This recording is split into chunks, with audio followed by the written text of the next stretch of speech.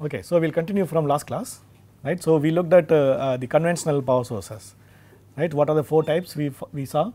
The first one was tap transformer. So, in that we use tapes, is not it. So, these tapes would regulate the output currents based on the primary windings we are selecting, is not it. So, suppose if you have a transformer, so we will have varying number of tapes in its primary winding. So, we based on the switches, so we can select the number of windings we want to use to control the voltages across the transformers. Okay, so you will have a transformer anyway, and this transformer is connected to main, is not it, and then you will have an output from this transformer is given to subsequently to rectifiers to convert the alternating current coming out of the transformer to DC direct current, and then you will have an inductor to regulate the output to the arc, is not it. So, with that we can somehow change the high voltage connections coming from the main to a low voltage and high current, which is needed for the arc, right, ignition, and subsequently for welding. Okay. So, the difficulty in this type of conventional transformer is regulation of the output, right. So, for example, in taped transformer, so we cannot regulate the output gradually. So, if you select one of the switches, obviously each switch would have its own power rating, is not it. Suppose if it has a power rating of 100 amperes and then 10 volts, the next switch will have its own defined power rating. So, you cannot have values in between, is not it. So, the gradual changing of the output, it is not regulated by the simple tapped the transformers systems. So, there is some development happened. So, by removing the tapes we have by changing that into moving iron. Okay. So, we looked at the second power source is moving iron, where you will not have a tapes anymore in the primary winding. Instead, you will have a simple iron rod which can be pushed in between the primary and secondary winding of the transformer by a motor. For example, you can connect a simple motor which can go up and down in the transformer, so that we can gradually change the output current from the transformer, right. So, but there are a lot of issues with this because of the heat loss and then mechanical wear and tear that happens over the time. So, the moving iron transformer is also not energetically efficient because you also heat up, it needs a lot of cooling, is not it. So, now if you look at the efficiency of these transformers, they are not that great because you lose a lot of power by converting from one circuit to primary circuit, secondary circuit. So, you lose a lot of power. So, people thought about it and then they invented some more modification to the output circuit. So, we will have a current from the transformer coming out as it is based on the transformer power rating, and then we can regulate the outputs in the output circuit, is not it. So, then the output circuit came with a regulator by keeping a variable inductor, is it. So, the output circuit from the transformer, so it goes away, and instead of that we will have something like this. So, now you will have another variable inductor,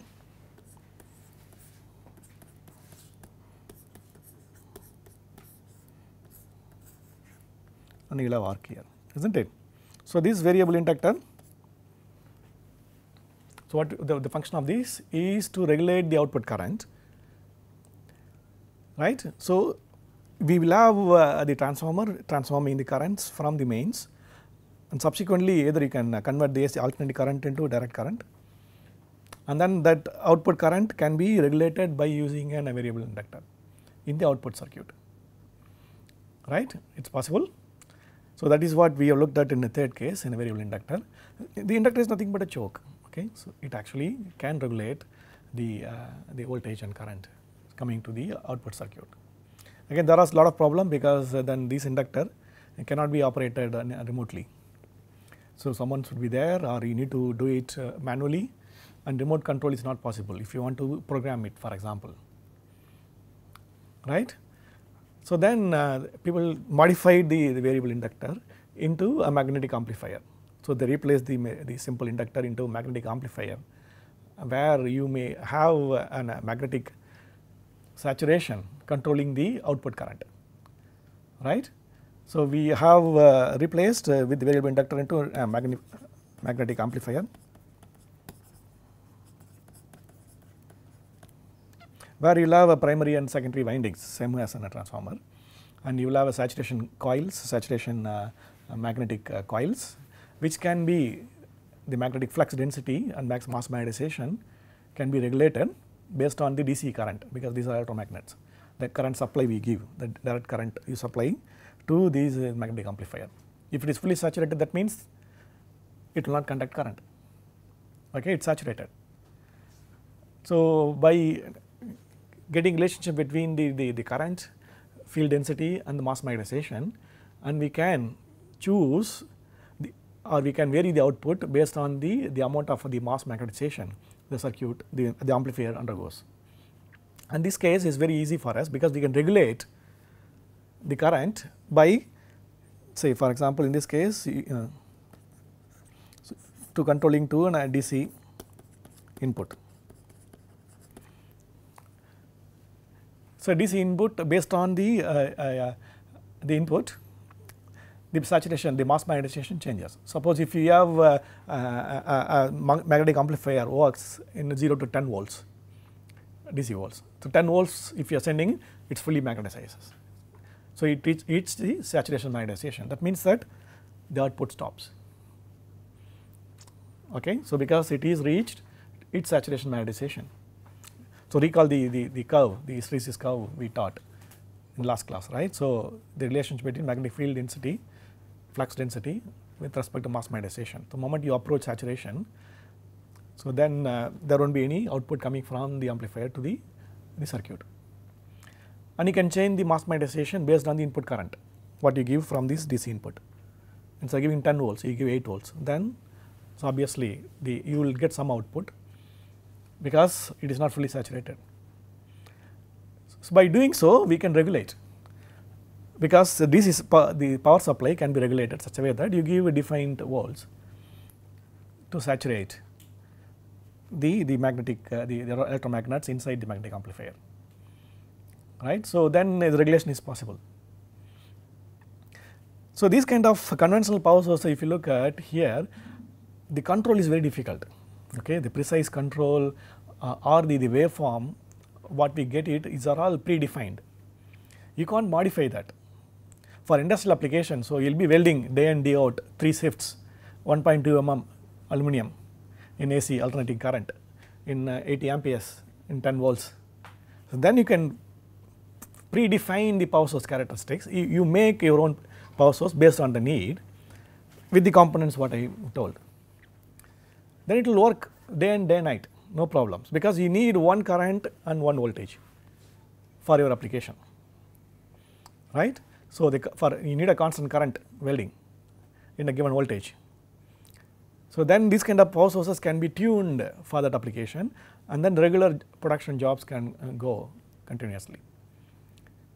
Suppose if you want to play around the waveform characteristics, so you want to vary the voltage, for example, during welding, right. You want to do an arc length corrections. That means that you need to keep the arc length constant irrespective of sample surface. That means that the instantaneously voltage should be changed, isn't it? Because arc length changes, that means that voltage also changes. But you need to keep the current constant. Okay. So, those kind of complex waveforms requirement, the conventional power source they lack these features, right. For predefined power rating, power setting, these conventional power sources are very good. Suppose if you want to modify the waveforms, if you want to change the characteristic of current voltage curves, as a function of the welding time, then you can't use the conventional power source. So, thanks to the invention of semiconductors and transistors, rectifiers, diode based rectifiers, so a lot of development has happened in the welding power source as well to introduce all these semiconductors in the power sources, so that this kind of control feedback can be achieved by introducing the semiconductors into the power sources. Okay. So, the modern power sources, they moved from the conventional transformer, rectifier, inverter, the inductor based power sources into a semiconductor based rectifiers or diode based rectifiers, okay, and also the transistor based the waveform regulators, right. So, the next generation power sources from these conventional power sources, they started the power source manufacturers started to use the advancement that are happening in semiconductor industry for their own our benefit to make the power sources. So, for example, in most of the welding cases, okay, so when you are using an alternating current, okay, so it is not advisable to use a simple sinusoidal wave, okay, because this is not really efficient waveform to use it for welding. So, because when you are using it in such an sinusoidal way, the peak current is not reached instantly, but whereas peak current actually gradually increases and reaches. So, this is very bad for arc characteristics, the arc stiffness, isn't it? So, when you are trying to get a peak current, you should reach it at instantaneously and then maintain it such some value, so that your arc stabilizes, isn't it? So, if you have a sinusoidal wave, then the arc stability decreases significantly, because the E we talked about in the equation, it is constantly changing, isn't it? So, the stability of the arc reduces significantly when you use sinusoidal waves. So, we will have to have some mechanism to make sinusoidal waves into square waves, right. And some applications, square waves, apart from square waves, we may also have a pulsing. For example, you may not use a constant current DC, okay. Instead of that, we may also have a pulsed DC. A lot of benefits in terms of arc stiffness and arc stability we can achieve by using a pulsed DC current. We will see in this class how it is advantageous. So, if you want to have a pulsing, which we know that it can improve the arc stability significantly. So, these kind of complex waveforms cannot be generated by the conventional power sources, because what we have, it is all electronic and mechanized system, which cannot give you the pulsed currents or square wave current. Or if you want to keep the current constant over time or the voltage constant over time, it is very difficult with the conventional waveforms. The feedback control is also not possible. Suppose if you are welding in a complex geometry, say in a wavy surface, something like this, and you have the GTA torch making an arc, right. Suppose if you are welding, if you are trying to move your GTA torch along this direction, then you have a problem with the conventional power source. So, obviously, so this is not a flat surface, isn't it? So, this kind of situation can happen if you are using multi-pass welding in GMAW. So if you have multi-pass welds, so you will have one pass and the other pass you may be placing like this, and you need to weld it if you want to weld it in a constant arc length. So, then you will have to have a feedback mechanism where the power source can predict immediately the change in voltage, right. So, then it can adapt itself so that you maintain in a constant voltage if you want to know constant voltage current in GTAW. So, this kind of feedback control and adaptation is not possible with conventional power sources. So, therefore, the advancement that we have had in power sources by using semiconductors and transistors and microprocessors, they made our life, the welder's life, very easy, because we can improve the arc stability. You can take a benefit of these advancements in the microprocessor technology. We can also change the metal transfer characteristics and weld pool behavior. Therefore, the metallurgical and mechanical properties.